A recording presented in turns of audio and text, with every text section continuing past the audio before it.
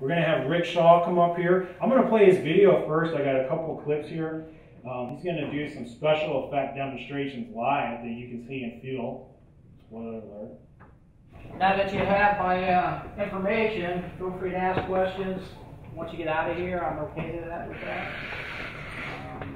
Various ways to contact me, cards are out on the desk. I'll get into what I do. I'm the guy who's too not seeing movies.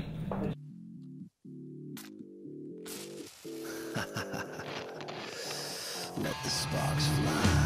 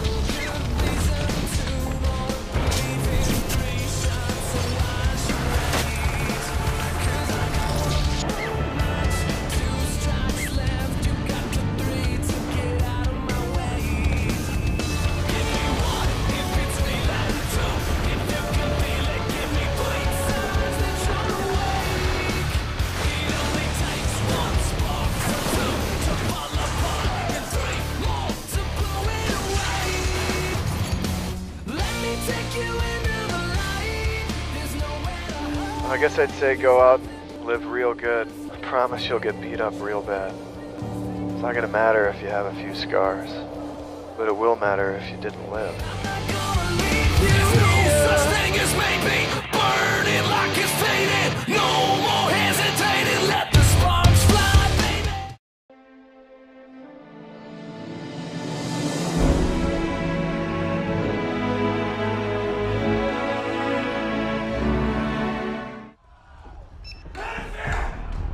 I'm sorry we're closing early today. Last sale. Get the weapons in the safe now. Please leave peacefully and quietly out the back doors. Stay safe. Cash in my office now.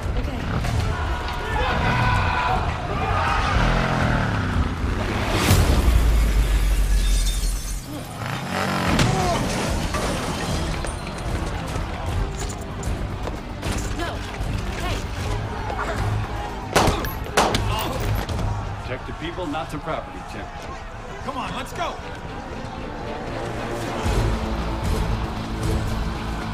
Go, go, go!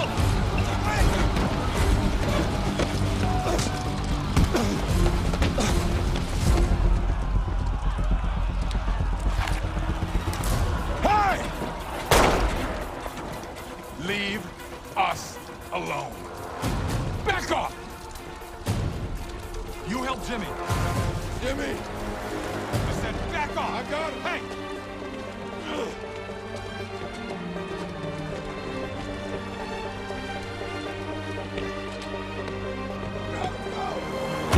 Come on, come on! Hey! Who you kidding? You can't shoot us all! You really want to take that chance? You ain't going anywhere! You're fine! Give it to me, come on, give it to me!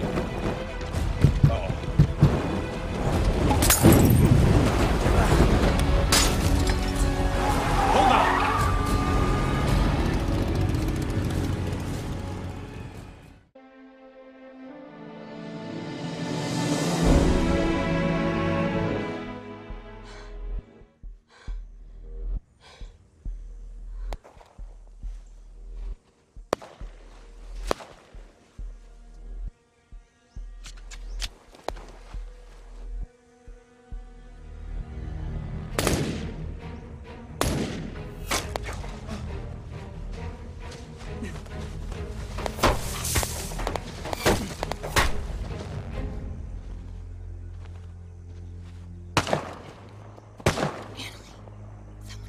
Jimmy. You got him! Don't move! Please!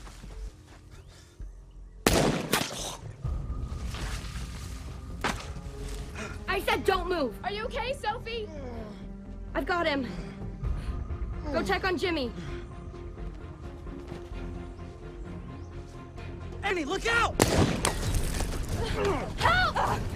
Emily! Don't fight me, girl!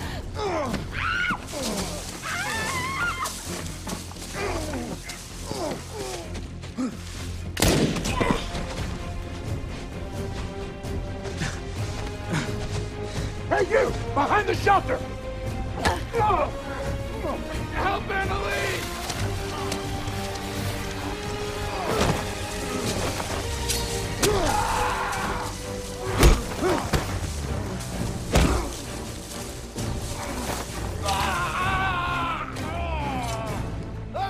Don't move!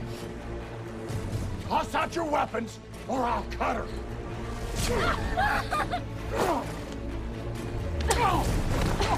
Leave her alone!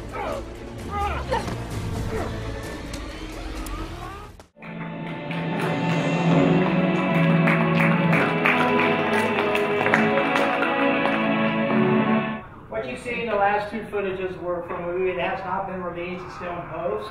There's still a lot of work, sound, tinting, things of that nature, to get it ready for motion picture screens. So you can see a bit jumping off the screen, whatever the case may be. My job is a stunt coordinator. I'm also a special effects guy where I blow things up, so the explosion you see is what I do as well. The visual effects is something that I must understand as a stunt coordinator.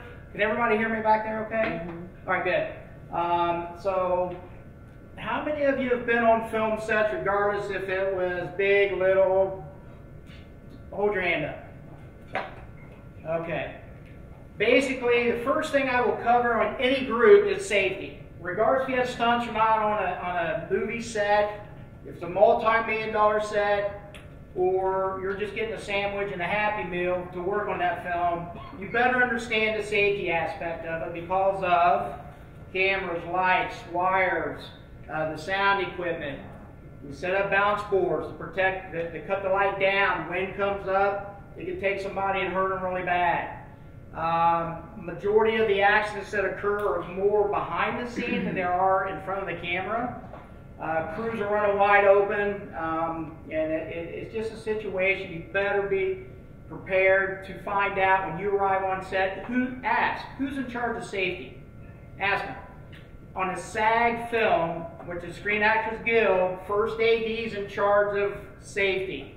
If he does not understand what is going on when I arrive on set, I may dismiss him, have him step aside, because he doesn't understand what I'm doing. So I take over the safety. So the safest place on a movie set when a stunt coordinator is there is probably going to be next to the stunt man or the stunt coordinator. Even though they're the ones jumping off the building, setting themselves on fire, and you know, so on and so forth. But we understand the dangers of filming. My career started in 1983, and I attended college, got a degree in mechanical engineering. 1989,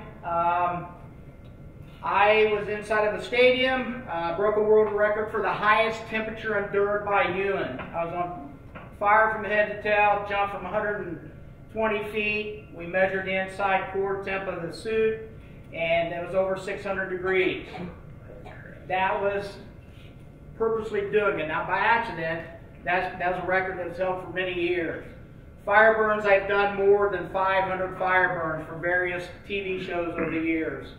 I've doubled Robert Urich, for those who remember. Doubled the guys you've seen on here, you know, Brian Bosworth, you know, so I've worked with some actors over the years that, you know, I'm more concentrated on what I do and my safety aspect. I don't run to the talent to get pictures taken with them. You know, that's somebody else's job to go do that. My job is to protect them and make sure that they're in a safe state. So what we're going to do is I'm kind of going to cover a few things, a few simple tools that I use as a stunt coordinator. Number one, you know, the explosives. There's a lot I have to understand. Dew points, wind speed. If I were to set the explosion up on the stage and this is all green screen, I may have the visual supervisor say, hey, you got to keep that explosion within this frame, because it's going to mess us up. And that's how precise I've got to get setting off an explosion. If I were to make this room explode, all right, and I can do it in a way where it does not involve fire, but in a blink of an eye, I can fill with so much debris that you wouldn't be able to see.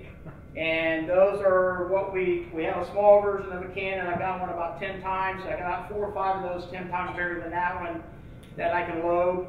We load cork, we take cork, we may take a piece of metal bar that's made out of cork or styrofoam painted silver, but throwing debris around the actors can't do it. You've heard the term squibs. Squibs are handled by pyrotechnicians and pyrotechnicians only. There are ways of making your own. You can use a yard sprayer that's plastic. You pump the pressure in. You can hook a hose to put your blood inside the hose, and then put a piece of makeup sponge to hold the blood in. Put a little spot on your, and then run that hose underneath your clothes. Somebody releases the switch, blows the blood out. It's that simple. Those are the ones I put on actors. The ones that charge, I put on stunt guys. Stunt guys are a dime a dozen. I hurt one, there's 10 more standing there waiting to go to work. So it's a situation, you know, they're, you know, I call guys and, you know, they'll say, hey, you know, you're doing a squib today. Okay, wait. Usually on a SAG production, on a higher budget SAG film, that's anything over $700,000. We get $800 a squib. So if you see a guy getting shot 3 times and a squib going off, he could be making about $2,500 for that one shot. So I'm just going to give you some, you know, there's a lot of questions about money. What's it cost to get a stunt coordinator? And I'm just going to tell you, we're all sitting here, my going rate's $1,000 a day. That's just to get my lazy butt out of bed, get me on set, hand me my coffee, my donut, you owe me $1,000. All right, now if I'm rolling a Jeep, set myself on fire, then we start adding to that. Sometimes on an independent film, I may just say, we're fine, we'll just go with that daily rate, and that's that. I'm set. I went to Hollywood in 1989. I lived there 10 years, and I learned the business. I learned the special effects business from some of the best in the business.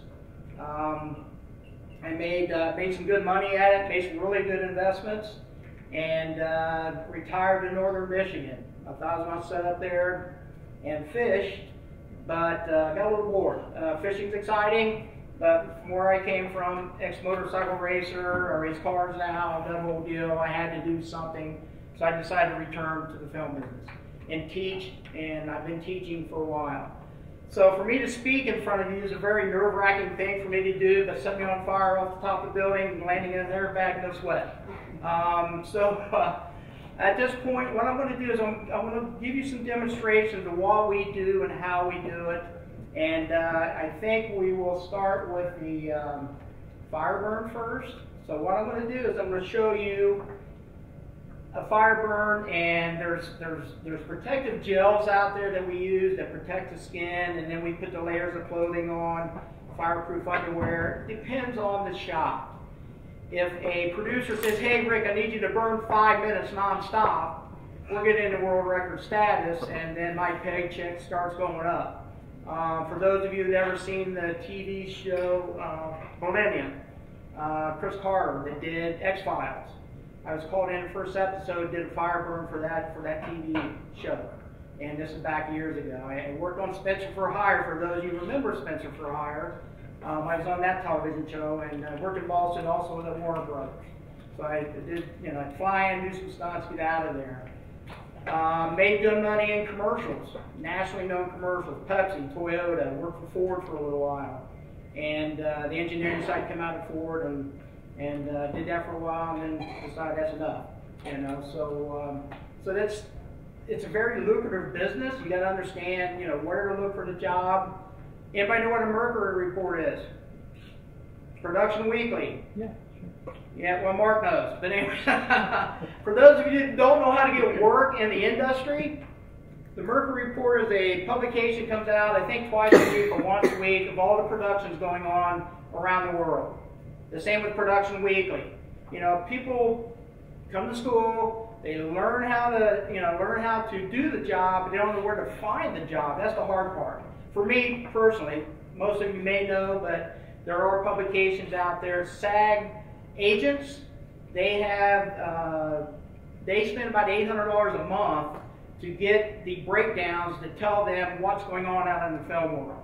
So if your agent is a SAG repertory agent and they're affiliated with SAG, then they're getting that information in order to give that to you, to send you somewhere. Do you fit that description of what they're looking for? So does anybody got an agent that's SAG affiliated in the room? Any SAG affiliated? Any? None. There are a few in the Detroit. There are a few in the Detroit area. I know some Teamsters, and they get the information pretty quick too. Yeah, Teamsters get it. Actually, Teamsters get it before we get it. We have breakdowns through the SAG office. They kind of let us know what's going on, and sometimes. But you know what? I'm at this point in life where I retired. I'm kind of just doing things once in a while just to get my foot back into the water. And there's plenty of stunt guys out there. There's plenty of actors out there. The thing that drives me absolutely nuts is the fact that I'm an actor, I'm a stuntman. Really. I had a guy call me about 2 months ago from Chicago, an actor. You probably recognize his face if you see him. They asked me to set my feet on fire in a movie. I want you to tell me how to set my feet on fire. I'm like, no, I'm not going to tell you how to set your feet on fire because you can panic. Fire is very dangerous. So if I'm on fire from head to tail, front and back, how do I breathe? And what happens if I do breathe? My airway swells shut, I'm dead. By the time the squad gets there, life's over for real. So fire will always move. So if I'm on fire, the front of me is on fire, the back of me on fire, I walk forward, the fire's going behind me. I can breathe, I can stop, it wraps back around me. I can turn. I can do the same thing, or I can run. It pushes fire behind me, I can breathe. So you get somebody that sees himself on fire, and they can panic, and next thing you know, you got a dead body on your set because he claimed he could do a fire stunt. You better make sure you know who you're hiring when you bring them in. So if you have questions, feel free to ask. I mean, you can contact me through, email or give me a call and say, hey, I know this guy, I think he's good. Just because this stunt guy has transformers or he has this or he has that, it may have been simple as just somebody running by pushed him against the wall, and that's the stunt. That's it, it's over. But to come in and do something complex, he may not have an idea, even though he's got the reputation, he's got that big credential, doesn't mean he's done anything that exotic. I flip cars, we figure out ramp speeds. I deal with city engineers. I deal with the insurance companies that insure projects. I have to tell them, I'm blowing this up, here's my circle, camera can be here, people have to be here, and then the audience for the whole shoot has to be in this circle. So they know exactly what's going on. It could be a percussion where there's a lot of debris flying with the fire. Sometimes it's just visual. We can do a fire flash and then add sound to it, and that sounds like a big explosion. It's just a fire flash. It's something that I hate to give a little gasoline and some electric switches and a flash bulb won't take care of. So I hate to give those signature rates. So what I'm going to do is I'm going to give you. We're going to start with the air cannon. What an air cannon does, it's just compressorize. It's air. And we compress it, we throw talcum powder, we can sift flour. You may have an actor that's allergic to flour. I got to find that out. And we can't use that, so do I go to a talcum powder? I'm allergic to baby powder. Where do we need to go in order to make our lead actress from breaking out?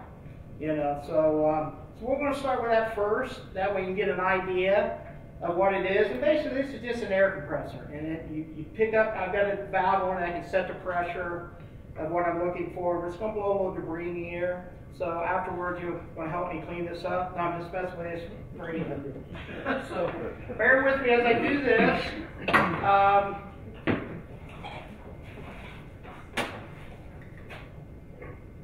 Let's start with some questions while I'm doing this. I can listen. There, I know that guy. Go ahead. What's the highest paid stunt? The highest paid stunt. The highest paid. As much money as you can get out of somebody. Well, I mean, is it falling out of the building, car crash? Is it falling down the steps? Is it fire? The highest I've ever been paid for a stunt's been $15,000. This is back in '85. I did a Pepsi commercial. I jumped a motorcycle from one 7-story building to another 7-story building. So that was a national commercial. I was in college, and it seemed like every time I went to the mailbox, I got another check. Residuals started flowing. I'm going, man, I just want to do commercials. That's it, you know. And so it continued, and then one that led to another nationally known commercial, and so those piled up very quickly. Motion pictures, you know, usually I'm on for the one we seen the second tapes there. I was on there 30 days, every day for 30 days, $1,000 a day. By the end of the month, I'm grinning, and I've gained a lot of weight. So I'm sitting in a lawn chair eating donuts until I hear my name, and I go up and I arrange what has to happen. A lot of times, actors will try and direct directors that are actors that are hard to work with.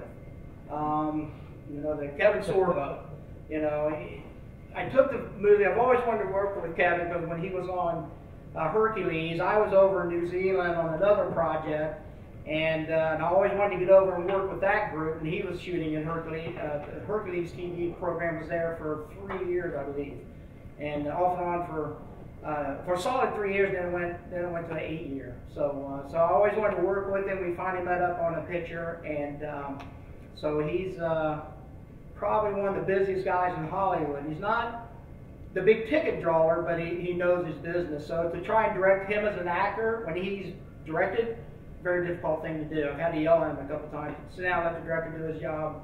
Mr. Talent guy there, you need to shut up. Me being the safety guy, yeah, I got to keep him safe and keep the crew safe, and so that's what we run into. So I talked about fire stunts. There's been times I've gotten a script, I've looked at it and went, wow, this is great, I like this. This is a great script. Very methodical, very smart, very, okay, so I call, well, we really don't have any money, you know, do it, and sometimes I'll go do it. I'll just go do it, you know, and I'm also FICOR, for those of you who know what that is. Financial core, anybody know what financial core is? All right. Mark's going to keep raising his hand at me. But anyways, SAG is a union that we're supposed to work SAG films, and we're not supposed to do non-union.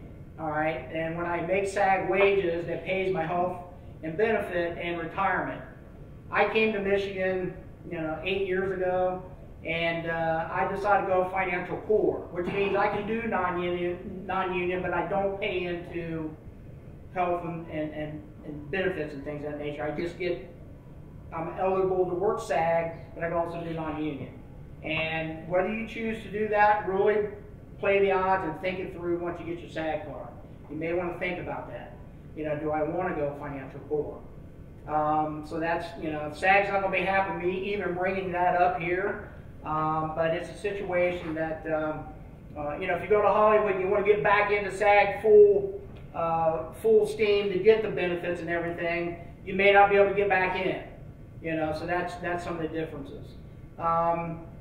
The other thing, let's see, I'm trying to think just some of the things that we deal with. Is there questions back there? I have a question. Yeah. So when it comes to like gunshots, like that movie Heat, how they shut down the whole city, they have the final shootout at the end. How do you make the car look like it has bullet holes in it? Like you had one scene in that presentation where the tree looked like it got shot, and it was bullet holes. So like if I want to shoot a scene and I have my actors shooting up cars and everything like that, how do I get cars to look like they're getting shot at? Good question. Couple ways of doing that. Where's Jeremy? I'm sorry. Jeremy, you know how to do that in the visual office, correct? You can throw dents, stuff flying, and post, and I always say this, fix it in post. But you can also do air. You know, airlines are coming up to it. You kind of peel the bark back a little bit. Maybe put a little bit of a hole in there, put a little air in there, and it blows that little piece of tree stump out. You know, it's all done there because I got an actor laying right there. So I don't want to be blowing black powder in his face. I can do that with a stunt guy laying there. I can care less. But, I mean, I do. I want to keep the stunt guy safe because I want him there for the next movie. My crew follows, and if I hurt him, well, I don't know if I want to work with you again because you took my finger off. But it's a situation where air, like if you get an old car, take a ball peen hammer, all right, pop it with a little dent, a little hole in it, right, and then you would take and you can put that same color over top of that, and then either put an electrical charge or a little bit of air. So you got air lines coming off from a air compressor, charge a big fire extinguisher full of air, run different, you can split those air lines, get it to there to power that out away from the car. Ping pong balls, you can cut those things in half, turn them, cut them in half, put some air behind it, and it'll blow them ping pong balls and make it look like metal. You paint them silver or black or whatever color you want, and you blow it off the car and you use a ping pong ball. So like in air. Like with a window, like it was the same like a guy was driving in his car and he was sitting there reading the paper, and a motorcycle guy came and he was going to kill him. I seen that movie the other day. The window getting broken, how are you doing that? Like, that can be done visual. That could be a visual pose. That can be done in pose. The window's down, shoot up, you shoot him. He can, some of these, I don't know if he can do it, but some of these guys can draw in the glass and actually break the glass. You can also take high-tempered glass. All right, high temper is what you use in your showers. You know, when those break, the motorcycle scene going through the gun store that we shot. I wanted smash glass. It's $1,800 a sheet, 4x8 sheet coming from Hollywood. They can't even guarantee it if you got to Ohio where I was filming. So I said, you know what, go get me some tempered glass. And so we set it up. We didn't have time to put strikers. Strikers are these devices. It's kind of like a mini cannon. You wire them to a switch, got a little black powder, that cannon pin comes out, strikes the glass, and then it shatters it. That's how I would set your shot up if you're going to shoot into it. Now, if you got an actor sitting inside there, then we go to visual.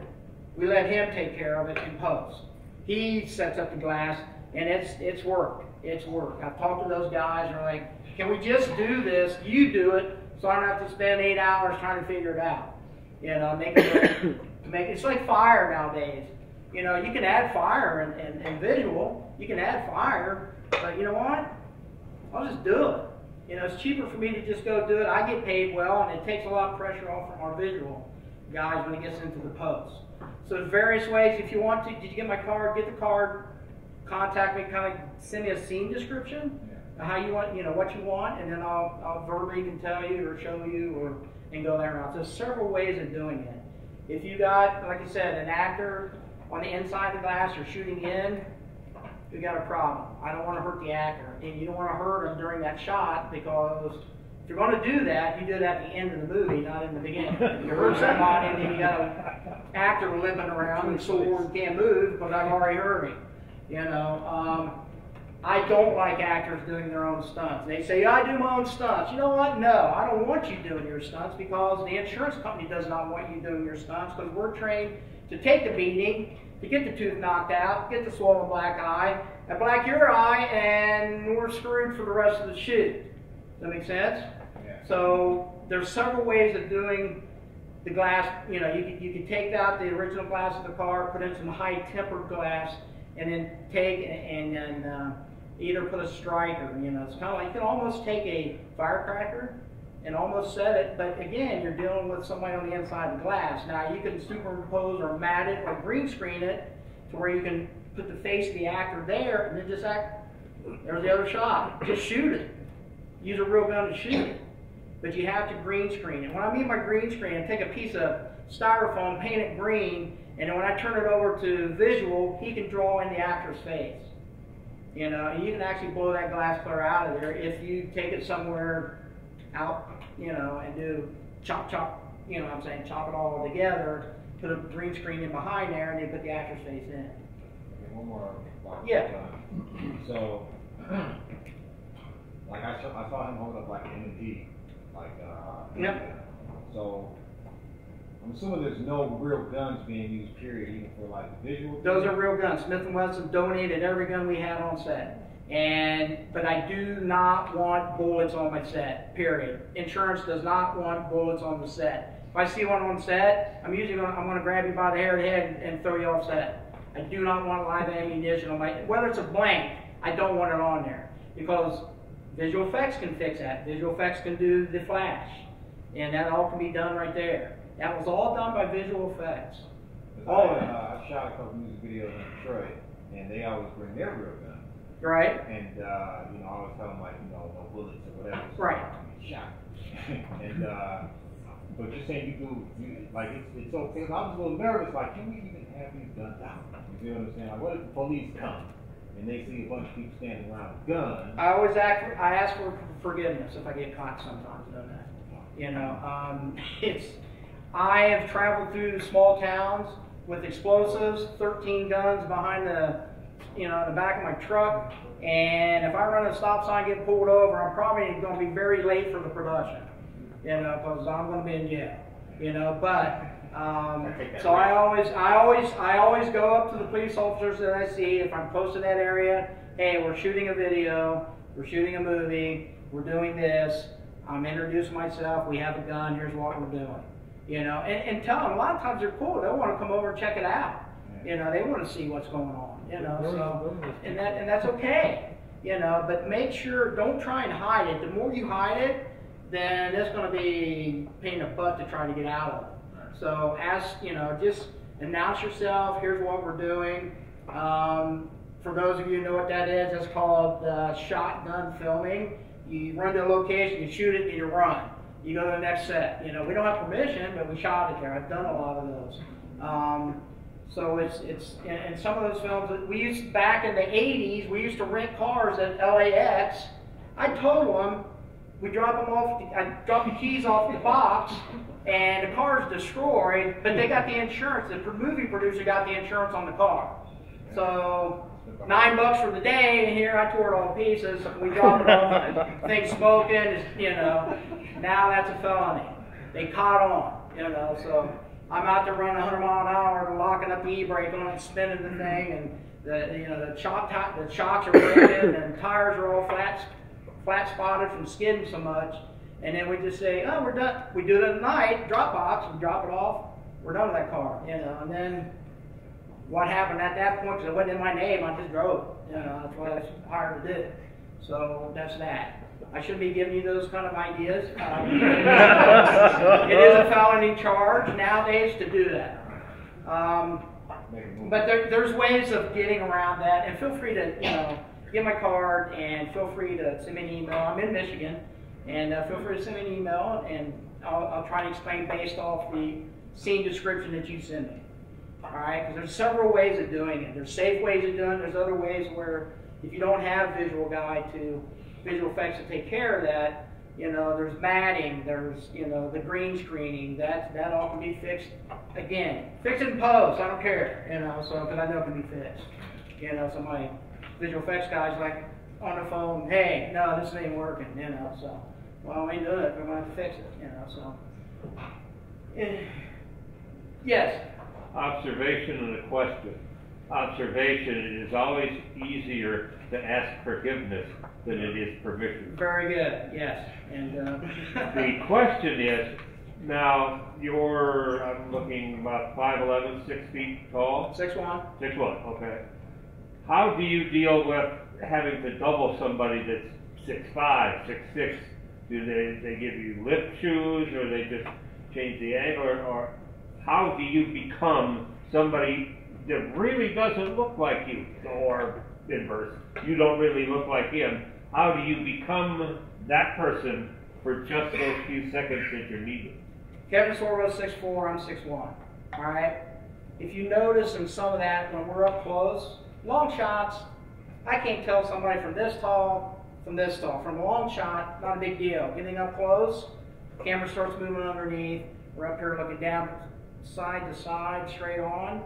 No, because now you're wait a minute, that don't look that he just grew like 2 inches, but if the camera's down here, it's hard to pick that up. Camera's up here looking down, it's hard to pick that up. But if the camera's right here, then we got a problem. You know, they blink of an eye, continuity changes because, well, how did he just shrink 2 inches? You know, now, is people looking for that? You bet there is. The sophisticated action audience picks that stuff up. You know, and said, hey, you know, continuity, I call them continuity fish. They're just swimming everywhere. Hey, you know, the button was done, but then next thing it wasn't. You know, the hair was laying to the left, now it's to the right, you know, and you've all seen that. So that's some of it. A lot of my fights, I remember we had a guy that was 6'6", and I brought in not knowing this guy's height, I seen his face, the director, producer sends me a picture and says, give me a stunt double. Okay. My actor's this tall, my stunt guy comes in, he's this tall. And we got close-ups in a bedroom, about a 14 by 12 bedroom, and a big fight scene breaks out. Big fight. My martial arts guy, Joe Cross, he came in. Yeah. And, yeah, you know Joe. Anyway, he came. Joe's not a big guy, but 5'10", I think. And so anyway, so director's like, well, we had 2 camera guys, A and B. B wanted in there. I kicked B out. You cannot be in here while all this is going on. Get out of here. It hurt his feelings, but that's that. So I went to the producer, overrode the director, and said, this is not going to work. This is going to look terrible. And he said, then you direct it, set the director down. You know, then you take over and coordinate it. And that's what he did. So that's what we run into a lot. As far as, you know, me being on fire or me coming out of an explosion, you can't tell if there's a foot added to me or I'm a foot less than the actor I'm double. You know, you just aren't going to tell those. But the close-up shots, shooting conversations. Mark probably knows this, but shooting a conversation between 2 actors. You never really want to show, like, you know, like, here I am, here's the actor, right, or the other actor. And dialogue's going like, you never want to show this or this. You want to show from this shoulder to that shoulder, or from this shoulder to that shoulder. So we want to do a cross filming like that in order to do it, because it just looks bad. You know, it just looks bad to see the flat, and you know, it's not in 3D. It's not. You don't see the depth there. You just see a flat conversation, but you need to cut from shoulder to shoulder. So those are the things that, you know, I will look for in a script. I read scripts where scene transition. You know, it's like, what has this got to do with the movie? You know, why are we blowing this up? It has nothing to do with the movie. It looks cool. I'm going to get paid. I'm happy. You know, but I've actually said, why are we doing this? Well, it looks great, Rick. Well, it has nothing to do with the story. Take it out. Or why don't we do this? I just shot one last summer.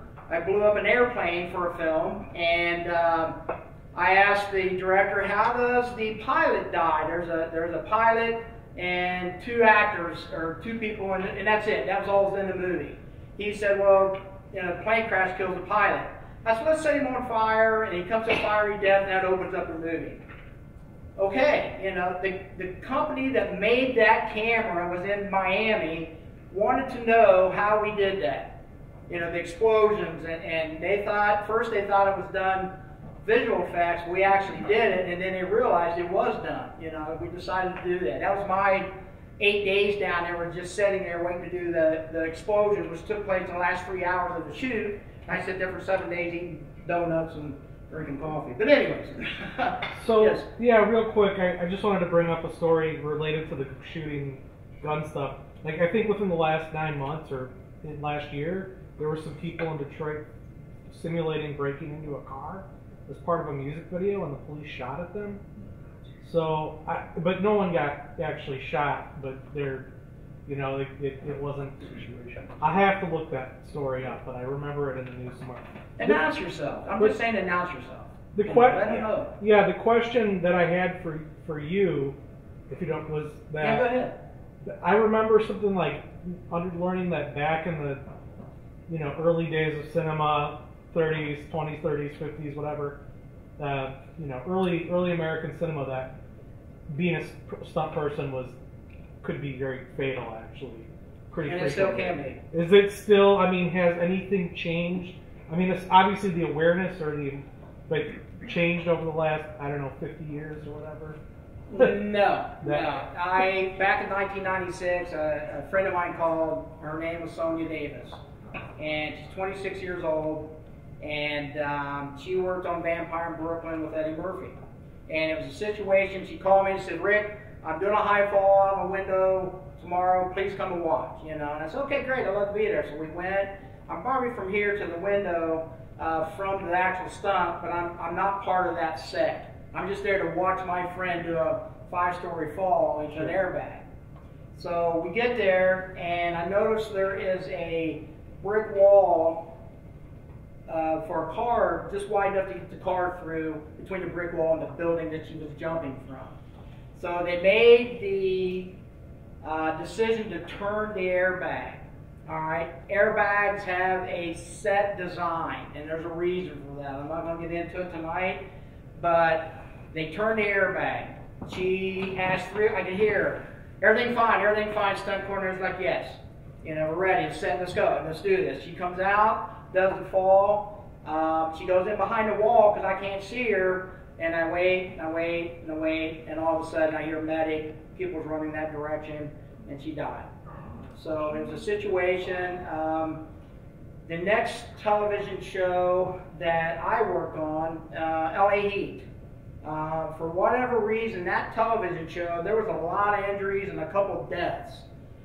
I did a fall off from a ladder. I was playing a firefighter, and I'm up on a 12-foot ladder, and this beam comes down, from the fire, hits me in the chest, knocks me off the ladder onto my back. Director's like, "Rick, can you do that one shot without a pad?"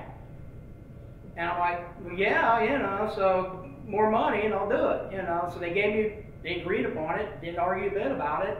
So I put a gator back on. For those who know what that are, that's something that you wear on your spine that motorcycle racers use, and it protects when you fall on your back. I come off, I over-rotate, come high on my shoulder blades, kind of knocked me out a little bit, but I got up. I've seen stars for a good hour after the stunt, and a couple months later I'm going to a restaurant in Simi Valley and passed out, and got to the point I couldn't sleep. So about a year and a half later I go to the doctor. He said, "Buddy, when did you break your neck?" And I'm like, so they went and put pins and plates and cadaver bone and the whole deal in there. So it was my stupidity, being a young guy that was anxious to prove that I could do this, and I did. Wow. I believe Larry Lerner might have been on that shot. I can't remember, maybe, but anyways. He's much more careful now.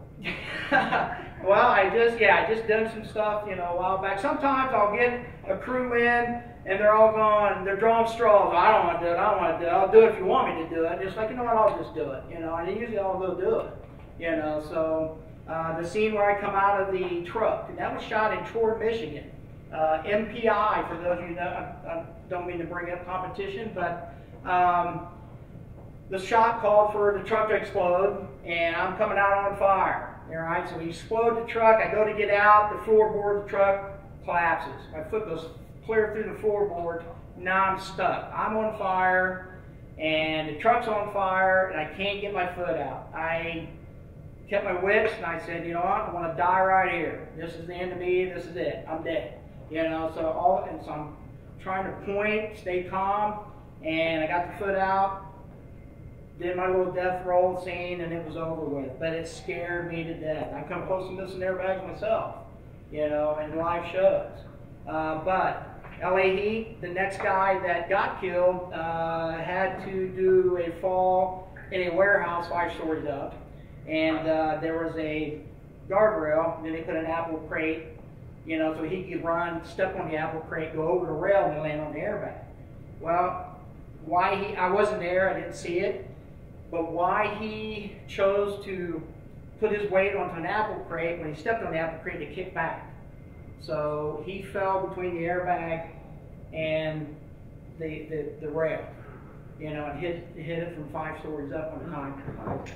And so that's, all he had to do was secure the apple box. Just drop it down, nail it, glue it, whatever you got to do. That's where, and that way it doesn't kick back.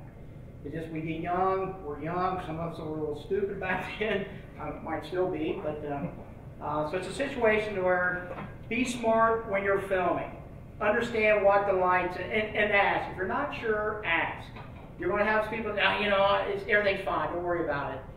I've seen a girl get into a sword fight scene. She was 110 pounds, he was 240 pounds. He was a martial arts expert. He brought in, they hired this guy, he was an expert, brought him in, said, I'm the best there ever will be, and she gets off her marks. He draws back, comes down, cuts her thumb off. They reattached it, thank goodness, but she owned that movie from that moment on.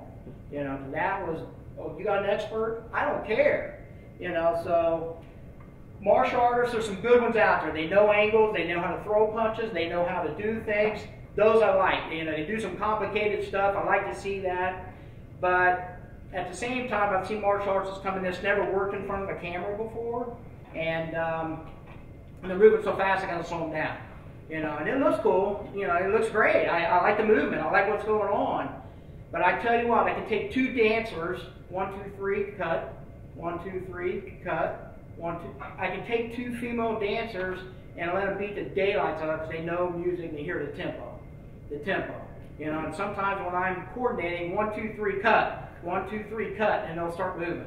And I'll work out a routine with them, and I've taken martial arts experts put together, and I actually had a contest with the director because he was a martial arts expert, and they do a scene together, and then my two girls came together. Neither one of them never fought, but they had leather jackets on, leather pants, long hair. They're biting, scratching, throwing punches, smacking off the leather, and then we watched it in post on dailies. It looked great, you know. And I'm like, sometimes it can be that simple. Don't get me wrong, martial artists are very good when they're trained properly. They know camera angles. If they know camera angles, I got a guy I want to work with. If he doesn't know, or she, then I'm going to show him, hey, I'm moving the camera over here, what are you going to do? I'm going to move the camera over here, what are you going to do? And they will adapt to that camera movement. Even when we're rolling, something may go astray, something might get off step, you know, but they'll recoup from that real quick. They'll keep right on fighting until they hear the word cut. So it's like the, yes. Look what they did with Matt Damon. Yes. Born Identities made him look like. Right. You know, so some of these guys. Now, don't get me wrong. There's some actors out there. You know, the Tom Cruise. I mean, yeah, they take him to another country and he gets away with it. If he was here in the States, probably gonna be doing stunts, insurance won't allow. So he goes over there and does it. There are some actors out there that are martial artists. You know, so we know the Jackie Chans and we know those guys. They. You know, but when he came to the States, he couldn't do it either because the insurance wouldn't let him do it. You know, so, but he would try, you know, because he knew it's second nature. So anyways, any more before I start this? Let me do this real quick and then we'll get out of here. Just a quick one. Does your area of responsibility strictly go with the stunts or more the safety of the whole production, all of the lady that was killed on the train crossing because people weren't paying attention? If a stunt coordinator was there, it would be the first AD. I don't know if that was union or non-union. I don't know, but the first AD is in charge of safety. Period. If I come on board as a stunt coordinator, I talk to my first AD, Rick, what are you doing today? And I said, do you understand what I'm doing? Not really. Then you push aside. I've been called by SAG on numerous occasions just to go to a movie and work as a PA to watch, because they wouldn't give them permission to shoot that SAG film because they didn't have somebody there that was trained enough in safety. You know, so safety's a big, you know, nobody's life is worth a motion picture. I don't care how much money is into it. No life is worth, if you feel you're in a position where your safety's threatened, then stop. You know, as an actor, stop. Ask questions, find out, get comfortable with it. I've seen this happen. We take an older actor, this age, you know, 75 years old, they want him to throw a punch and fall down. Well, I'm going to go to him and say, can you do that? Well, not really, you know, I just can't because I've had hip replacement, I've done, then you know what, we're done. We need to find somebody to stunt. They want to save paying a stunt double for that actor. You know, so my job as a coordinator is say, not going to happen. Now, sometimes I'll put a pad down and say, hey, you know, you can do it once, because they get a little nervous because they don't know what it's going to feel like, but I'll try and pad them and get it to where we can pull it off, or we change the position of the cameras, do things a little different. You know, sometimes we just want to see his head hit the floor, but then set him up on his butt, laying on his back of his legs, and then just lays back and just get from here up. Simple shot. You know, why do we have to see the whole body fall? We just want to see his head hit the ground. That's all we want. So I set him down on the ground, on his butt, and then he just kind of lays straight back, sells the punch or sells the hit, and it's over. It's just simple shots like that that, for some reason, new directors are like, well, let's just have him fall straight backward. No, we can't. You know, so. But anyways, let me set this up, show you a couple of demonstrations, and then. Am I out of time? Okay. Now, if I reach in the back there, I apologize. What I'm doing is just putting cotton balls and a little bit of scrunchies that I took out of my bathroom. They're a little smelly, but you know. To get to you, I apologize. No, we're okay.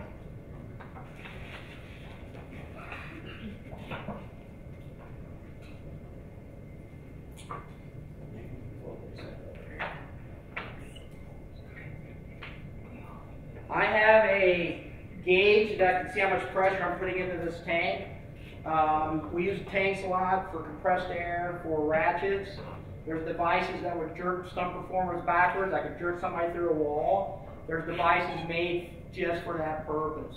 Decelerators, these are things that are about this wide. There's cables on those spools, and then there's like a big fan blade that keeps tension on the wire as the stunt guy's jumping off the building. So it's a high-speed elevator ride, you know, so right before they hit the ground, I can stop them within 5 or 6 feet of the ground, you know, so the technology is changing every week, it seems like. There's new technology coming. Some of the old guys will contact me from LA and say, hey, I got this stunt going on, I'm not quite sure how to do it, explain to me what they're doing, you know, and then I'll, as the engineer side comes out, kind of explain how this works. But anyways, let me get this done. This is what we call an air cannon. An air cannon I can take, and if this was a window ledge, I can point this that direction, right? So here's the window ledge. I want to blow an explosion out of the window. Instead of messing up the inside of a building, I put the fire at the window ledge on the floor, point this back out, and then the flame comes up, I throw this, and this pushes the flame out the window.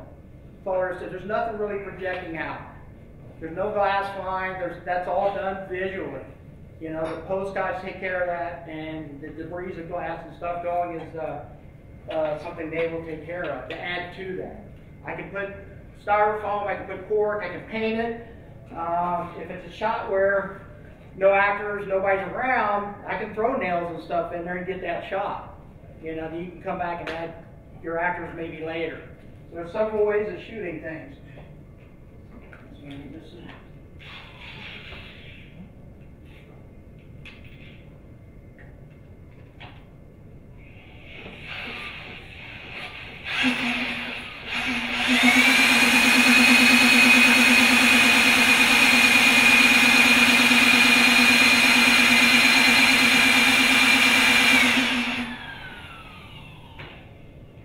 What would happen, you got to get these things locked down, because if you put so much pressure in the thing can actually take off, but in this particular mode, we're just not going to do that because I got my hands on it. So if I get jerked off the stage, you'll know why.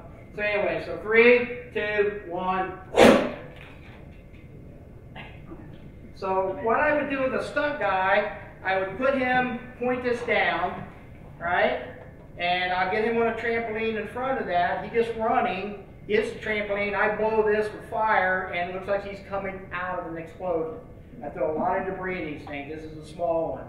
So we got him this big around with a tank that's as big as I am and bigger. You know, so that's so much pressure involved with that. It'll blow stuff clear across this room. So if I put one in each corner, again, blink of an eye, this room disappears. And that's how we do that. The other thing I will show you is fire. Let me get this out of the way. So the cotton balls on fire.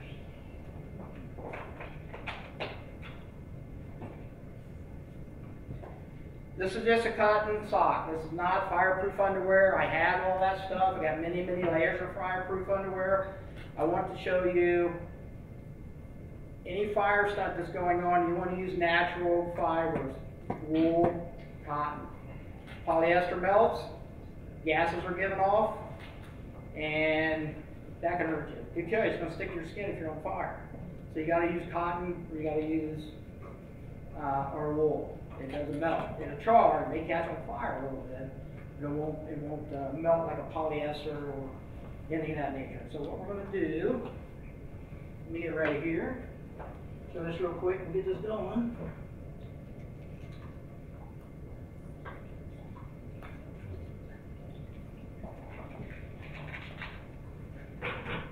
This is a fire protective gel. There are gels you can buy at Hollywood, special effects shops in Hollywood.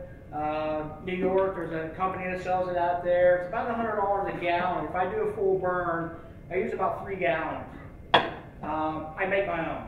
You know, as an engineer, I kind of put two and two together and figured out what works, what doesn't work. This has kept me alive for the last 20 years. You know, very simple ingredients. But it's just, you know, it's just something that I feel safe with. I don't sell it.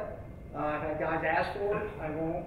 I just won't ship it to them. Guys know I did ship it to one buddy in LA, and he's like, okay, you know. So I don't advise you to do this unless you have experience doing it. It can hurt you.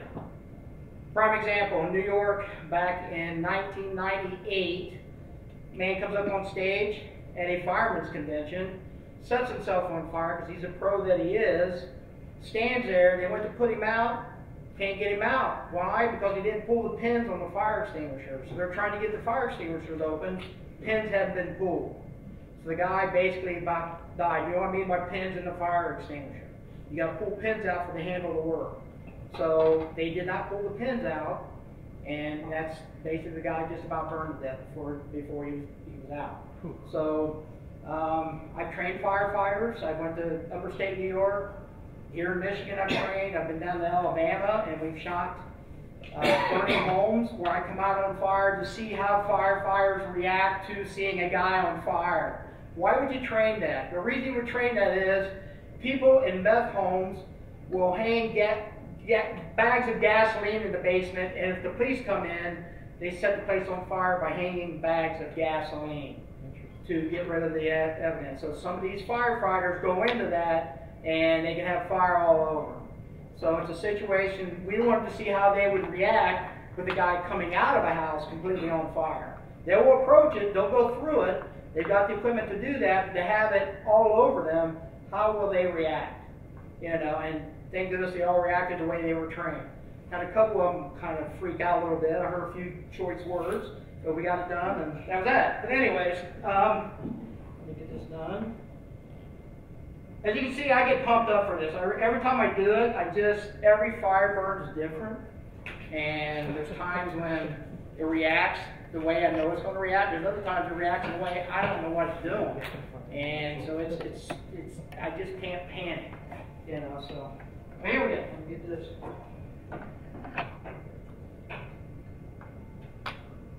Normally this will go on the skin, but since I have to go home tonight and all that fun stuff, then I'm just going to put it on the cotton. That usually goes on the skin, but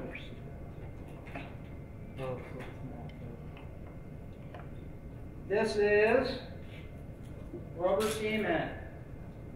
Same thing you buy off the grocery shelf at a local grocery store, school supply.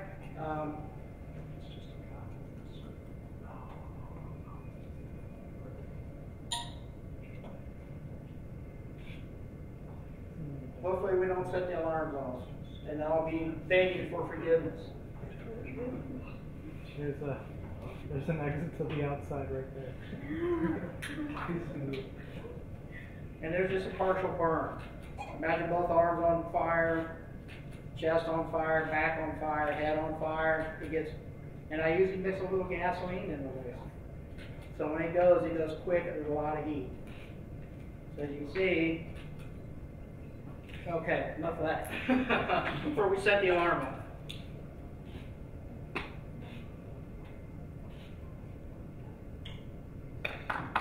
Okay, that's it.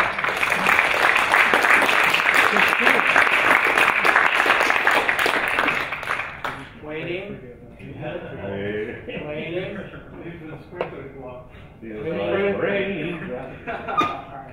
Hopefully we're good to go. Now, exactly what is the gel doing? To retard the fire, or? Yeah, the gel that goes on the skin. I can mix makeup in with that gel, and as I burn, that gel's dripping off, so it's like skin's dripping. So that's be used in horror film or whatever you want to use it in, but it protects the skin. It gives you some time. It'll hold up for, just depends on how cold it is outside or how I get it cold. I may put it in get it as cold as I can get it. There's been times on movie sets or TV shows I've gotten dressed in an ice truck. They brought an ice truck to the film set, full of ice. I get in there and I prep. I get all the stuff on because I don't want to be sweating, because that's what burns is sweat. So I get a steam burn and it's painful. So I want to come out cold. I'm praying for heat when I do some fire stunts. Please set me on fire because I'm freezing to death. My hair's got gel in it, it's freezing. And they set me on fire, and it's like, thank you, and then I got some time, So the longest I burned, and during testing, has been over 5 minutes. Right now, that's a world record. Why do you need a world record on a movie? Why do you need to set it, take the chance of getting yourself hurt? Somebody asked me, by all means, I'll do it. But paychecks have to be pretty reasonable. There are things going on that. I think in 90s, I remember going to Las Vegas and there was a lot of visual stuff coming out. I watched John Wayne climb a Eiffel Tower, come back down. I couldn't tell the difference. It was that good, at that time. And now it's like, why don't we just do that? Wouldn't it be cheaper for me to just, which I'm climbing, I'm just too old and can't do it, but there are guys who could probably climb it and have no problem doing that. Cheaper to do that than have visual do it. So that's some of the things we get into. We got to weigh the odds. How can I save your independent production money? Airbag. I've got one at the house. I can do high falls on fire into up to about 60 feet. But people don't realize you can take cardboard boxes and stack them up and have a guy come 2 or 3 swords into the cardboard boxes. But the trick is, how much does he weigh? The guy going into the boxes. Number 2, how thick are the boxes? So there's formulas. Me as a stunt coordinator and engineer is static compression. I don't know if you've heard of that term.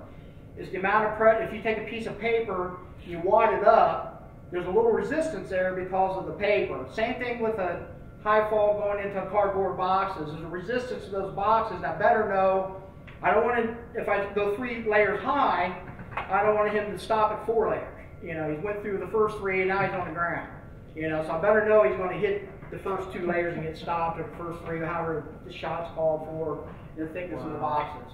So there's a lot of little tricks like that you as an independent filmmaker, you can figure that out. Jerking some guy through a wall that's getting shot in the chest. It's a situation that you can run through a cable, run it over to a ladder, have 2 guys on the ladder. It's about 5 or 6 steps up. They hold the T-handle. You run it down to the actor, whoever went blow through the wall, and they jump off the ladder and they jerk the guy backwards. That's a simple way, easy way of doing it.